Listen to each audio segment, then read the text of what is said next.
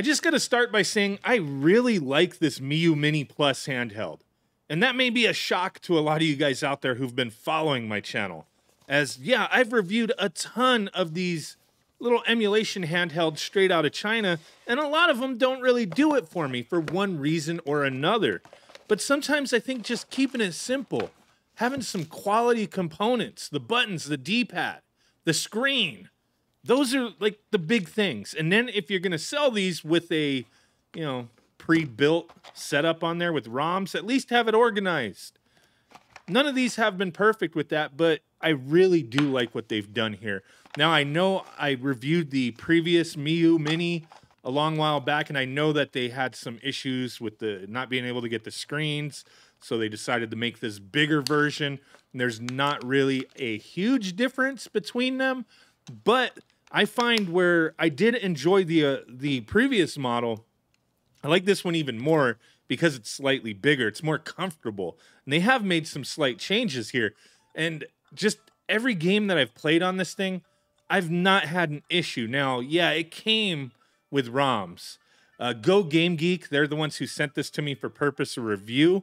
And initially, when I first got this in my hands, I started to mess with it and load some games, and I was ready to just start blasting this thing. I don't know what was going on, and I didn't capture any footage of this, but when I first powered it on, I was like, boom, let me play Donkey Kong Country on the Super Nintendo. It was the first game in the list, and the screen was like tearing like horrible.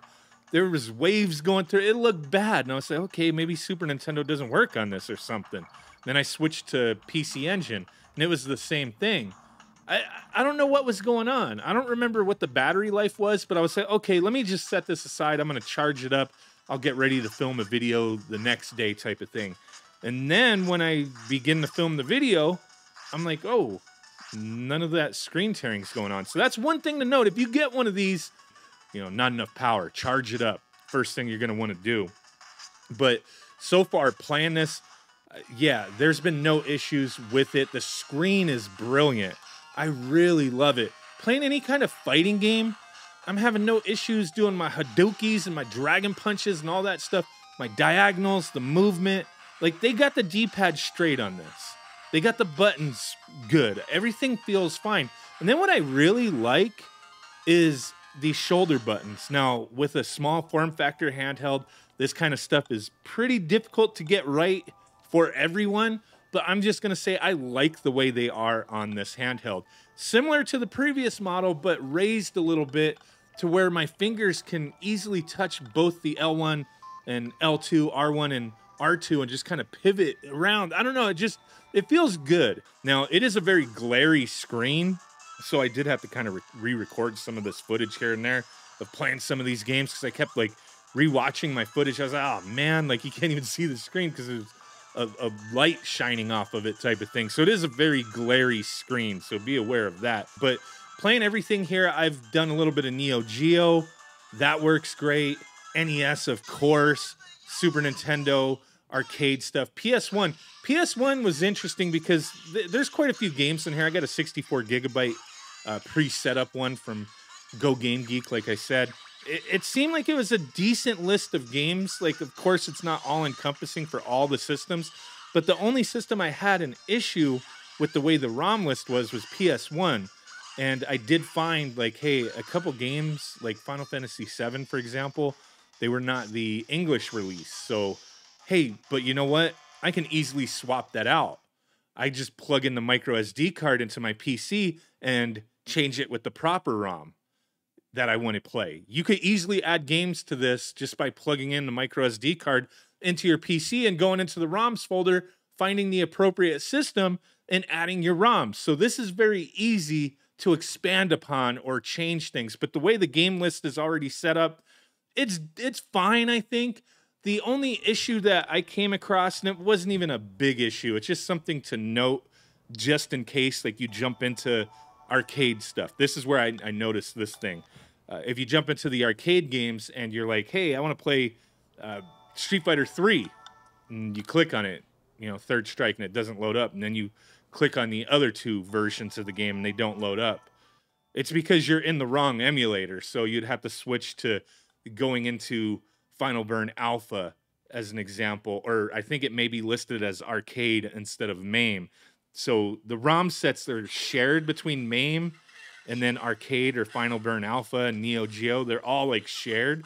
So when you click on any of those different arcade systems, all of the ROMs are there. But they did do a decent thing in that they have separate folders for each arcade system that is supported, CPS 1, 2, 3, Neo Geo, that kind of thing, then a few categories. So it's easy enough to go through. But yeah, if you load up a CPS game, it may not run in MAME, so you're going to want to go to the other, and it'll work just fine.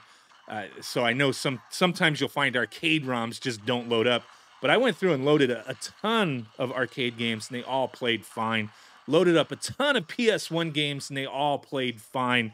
And that's pretty much where you should expect performance to top out at. PS1. Don't expect anything beyond that. This is not a crazy powerful system. I'll put the specs up on the screen, but yeah, and I'm fine with that. You know, if it does what it comes included with well, fine, great. I hate when these companies, they want to put like Dreamcast and it can't play Dreamcast or Nintendo 64, that kind of thing.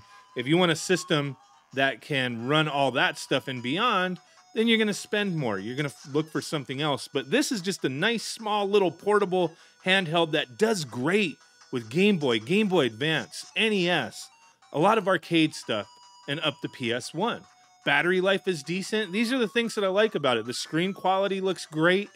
It's a lot of fun. Now, I know people will be bringing up Onion OS, and that's going to be a good option here to really tweak things and to fine-tune the setup, as a lot of times with like these Miyoo Minis and other handhelds, they're not extremely optimized, but I think out of the box, this one does okay. But at this time, like I did use Onion OS, and it's a thing where you should wait for the newer version, because if you use the one that's available now, you may run into a few issues. The things that I saw before I reverted back to stock OS was like the battery life. It gets confused with that, and it can't read it right, and you have to go into the system to turn off like auto powering off or exiting games that the battery life is low, because it just thinks the battery's dead. Just be warned, I think you want to wait for 4.2 Onion OS to come out. The devs have said, I believe they're being, that's being worked on. It should be coming out sooner than later, let's hope. But yeah, that'll be one way to, kind of tweak things with the system. But you do have access to RetroArch in the stock OS. You can tweak things to your liking to a degree. But yeah, I really do like this one. I mean, does it blow me away? No, not exactly. But for it being a cheaper, smaller handheld and the things that I would want to use it for, with it just having a D-pad and some basic buttons, it performs great. Let me know what you guys think. Bye.